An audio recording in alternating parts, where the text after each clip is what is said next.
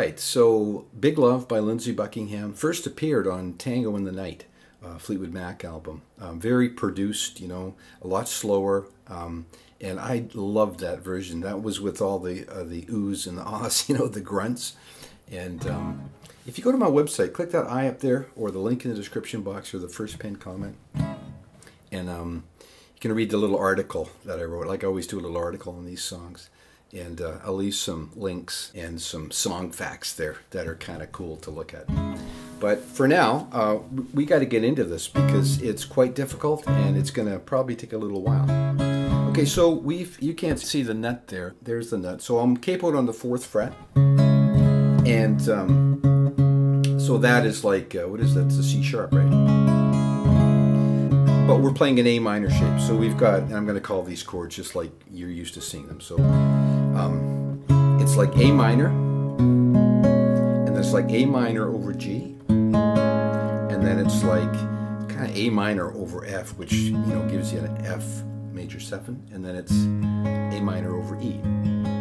And on some of the live versions that I watched and learned this from, instead of going down there, you'll go back up there, right? So those are the first chords in the verse in the beginning. Okay, so the lick is going to be like this.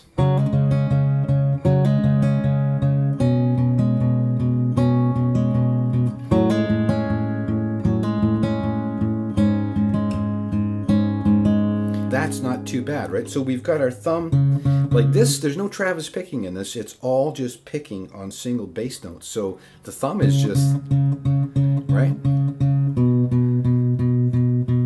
Down to the F, down to the E. And the fingers are going.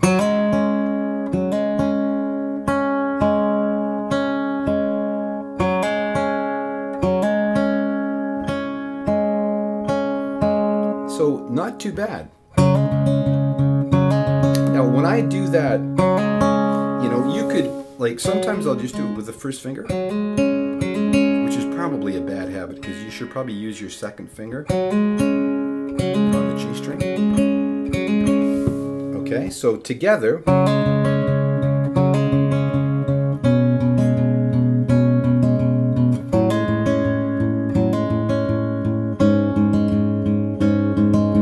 up to speed. Like on my demo, I recorded it at 136 beats per minute because that is the absolute fastest I could go. And even that, it was like I was barely holding it together. You know, I think I mentioned on the dance version, he's playing about 139 beats per minute. It's just insanely fast, right? So up to speed, that's going to be like.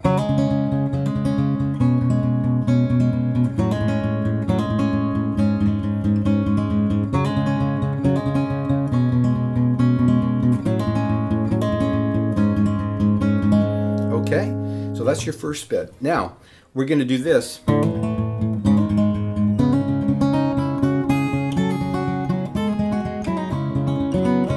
Okay, that's your next bit. So, I'm going to play an F chord, and we're going to hammer on, like we're going to bar here on the 1st fret, and we're going to hammer that on, right?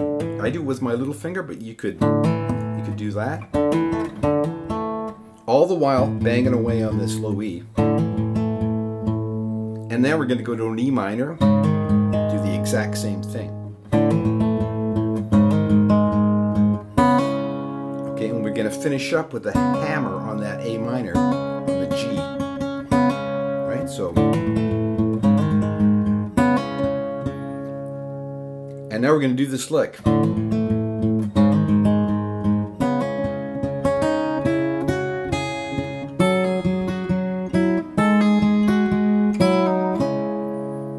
So real slow.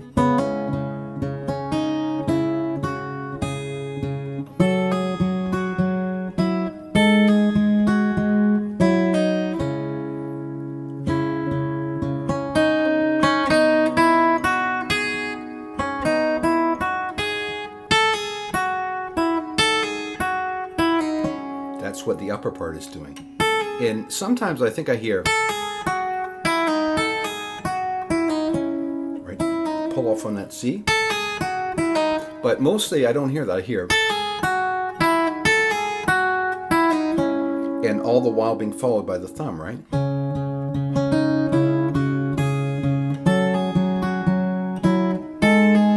That is, you know, now you're getting that E note.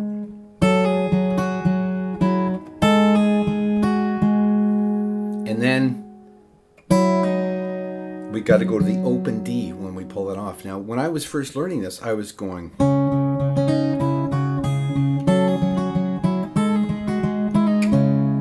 know, staying on that E note. But once I started playing open D, it just, that part came together so quick.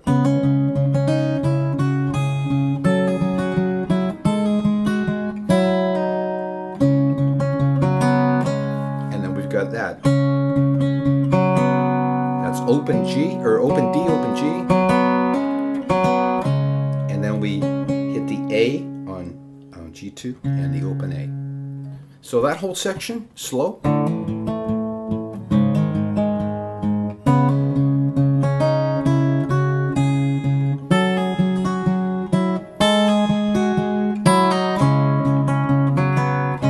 Okay, now we repeat it.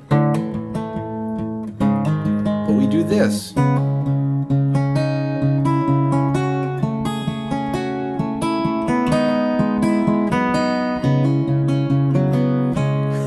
And that is such a cool lick because it's sort of syncopated, right? It's sort of off time. Okay, so I'm going to play it slow again and really, really listen to what the thumb is doing. Now, I've sort of got this thumb pattern from the more recent live versions. Now, on the dance, he's kind of just doing all the notes, so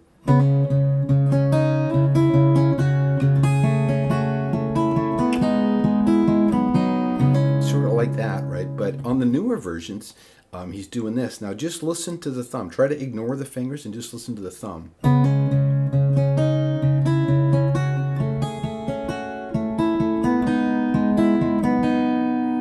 Right? So it's like 3, then 2.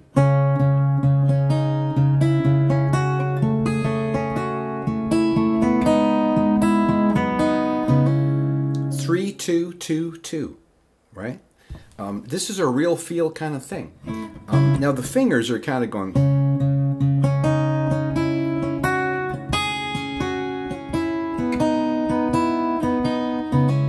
And, you know, I'll have a tab for this, and I think if you, you know, looked at the tab on this, it might make more sense quicker than me trying to, you know, break down every note. So I'm just going to play that section again super slow.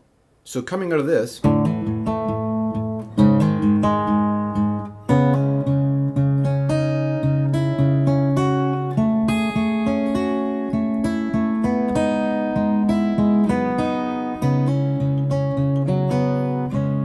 one more time.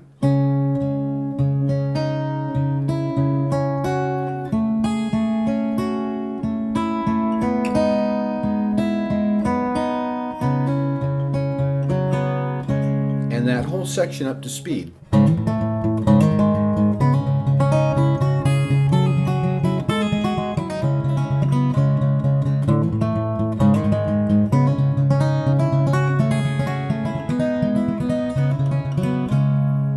right, super cool. And then of course there's another verse. And so on and so on. And then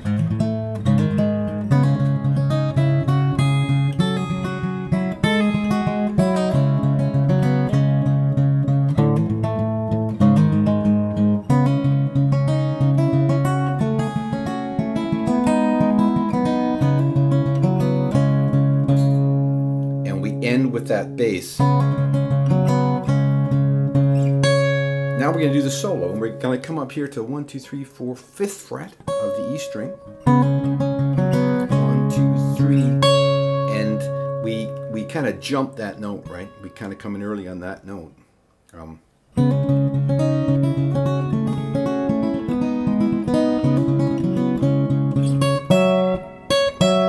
Right, so we're there, and then when we hit the 8th fret, put a little bend on it. As soon as we hit the 8th fret, we're going to hit the D string. So we're going to go.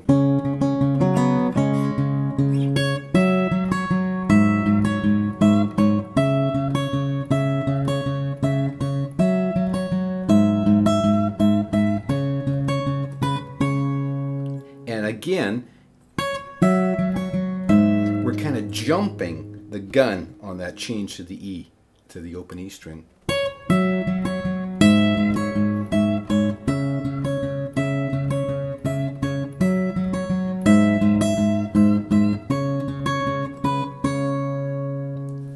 Now we're going to go into this next section, and for me, when I was making my demo, this was by far the hardest section to get, and it goes like this.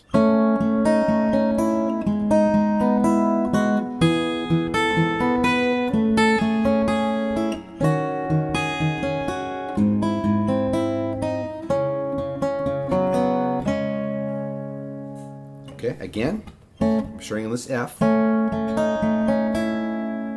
So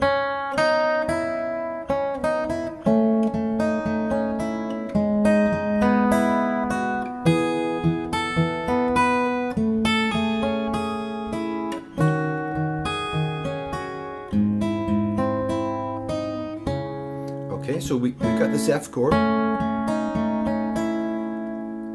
we're kind of going, you know, open B, and then we go to like a C chord, but don't play that B, open B there.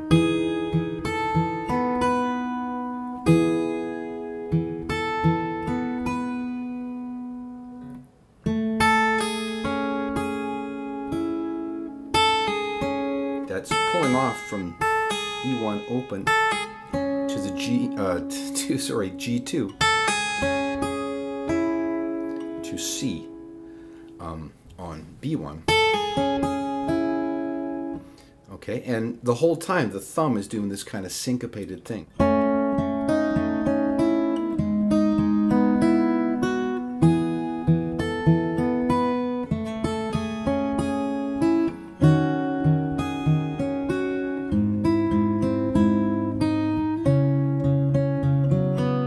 And that is like an E augmented, because we've sharpened the fifth or the B.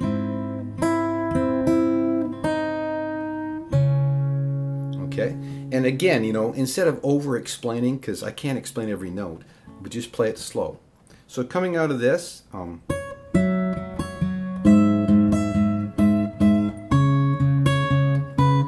the bass going.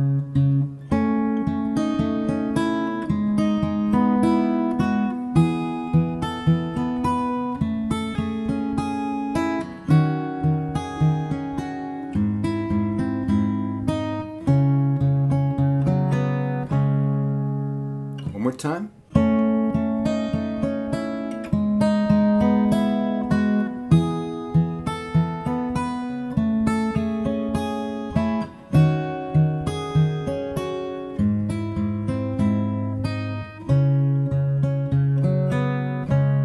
And up to speed.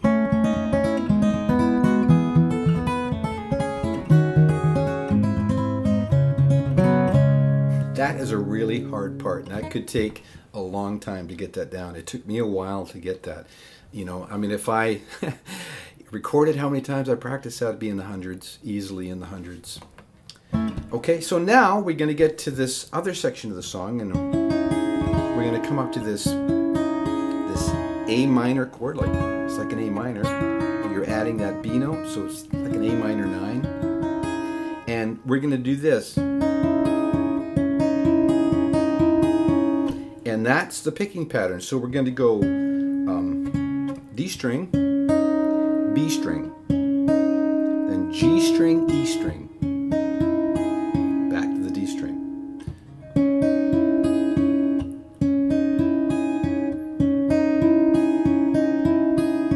And then we do it back to back. So and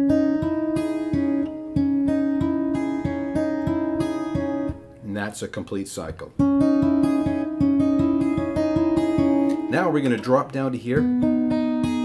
This is like a G, but we've got that E note in there. It should be like a G6. Do the exact same thing. Now we're going to go down to this F chord, but we've got an E in it, so it's like a major 7th, and we have a B. Got a sharp 4, right? So sharp 11, I guess you'd have to F major 7 sharp 11. I guess that's what I'd call it. And we do the same thing. And of course, you know, when Lindsey Buckingham is writing that, he's not thinking, oh, yeah, I need to put in an F major 7 sharp 11 here. No, it's you just going, that sounds awesome. That sounds good. That sounds good, right? It just, you know, finger positions. So that whole bit would be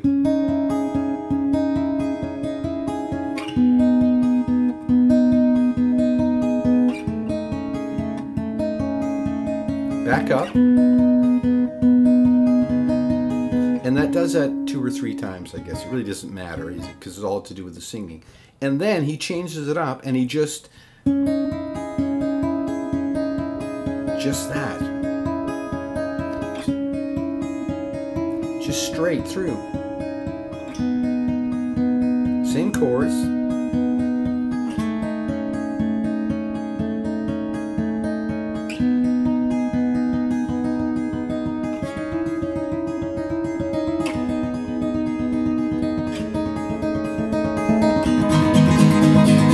And then you kind of finish it off by going to that E minor and start strumming, right? Okay, so let's play that whole bit once through a little bit slower.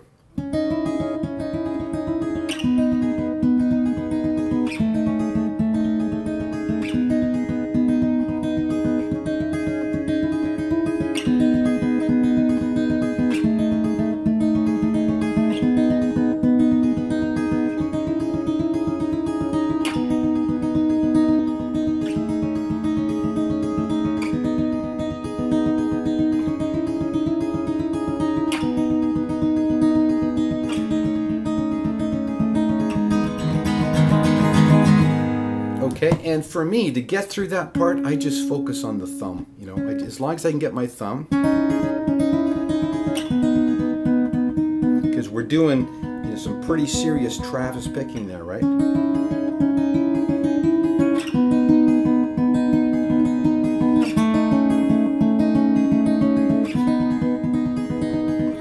I'm not even thinking about my fingers, you know. I'm just letting them kind of do their thing. Now, I think, like I'm using 2 fingers, so I'm going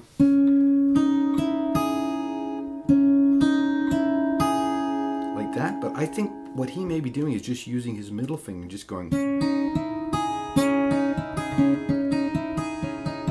you know, if I, like, who plays guitar like this? Nobody, but to show you.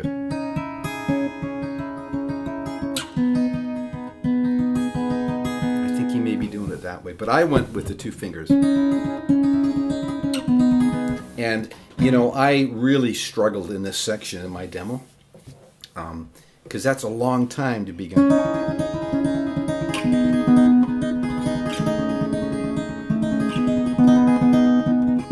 know, at 136 beats per minute, that was a real challenge for me to get through that. So then we're there, and now we're just repeating.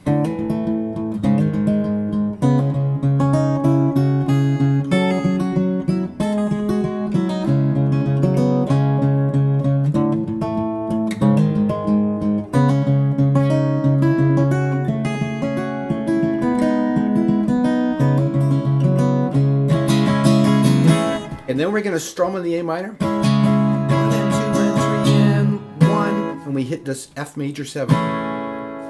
Now, if you can get your thumb around there to get that bass tone, you know, that's good. Add that, right? But I have a shorter hand, so whenever I do that, I can't get that high E. It gets muted out by my palm here, right? Because it's just the way it is for me.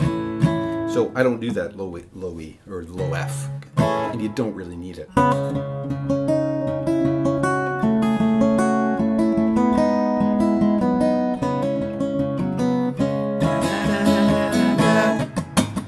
And a tekka tekka tekka, you know, we just mute the strings and scratch. And E minor, A minor, G6, where we're just gonna mute that A string, right? Play all the other strings, and then we just keep repeating that. So.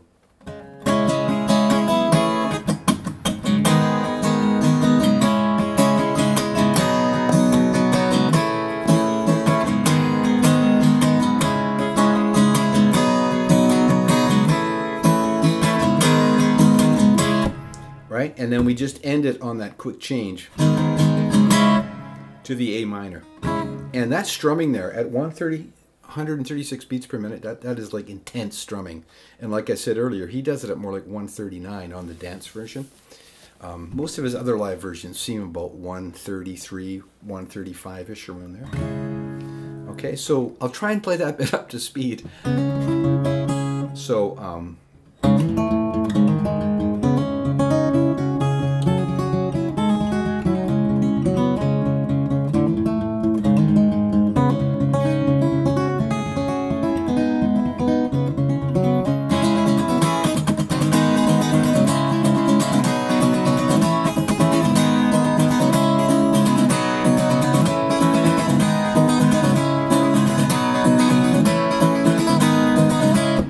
okay, fairly close, probably not as fast as it should be, but for demonstration purposes, I think it works. Okay, and that's it. A lot of really, really tricking, intense picking in this song. And how he, sings it at the same time is just beyond me. I don't know how guys do that. So the way to practice this is just start out super slow.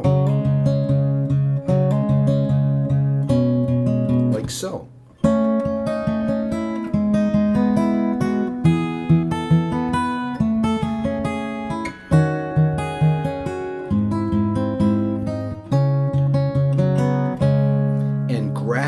Gradually speed it up.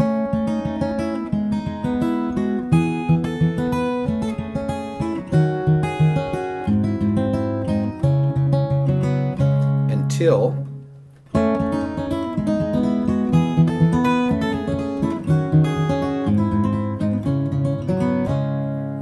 you can kind of do it at a better clip. But don't start speeding it up until you can play it perfectly at whatever speed that is. So that's it for this one. Awesome song, awesome guitar playing. This was a real challenge for me, and but I like a challenge, It's all about constantly improving and trying to do stuff that you maybe don't think you can do. But, if you stick with it, pretty well anybody can play anything if you really, really want to, and you're willing to make the sacrifices, right? Okay, hope you get something out of it. Hope you enjoy playing it, and we'll talk to you next time.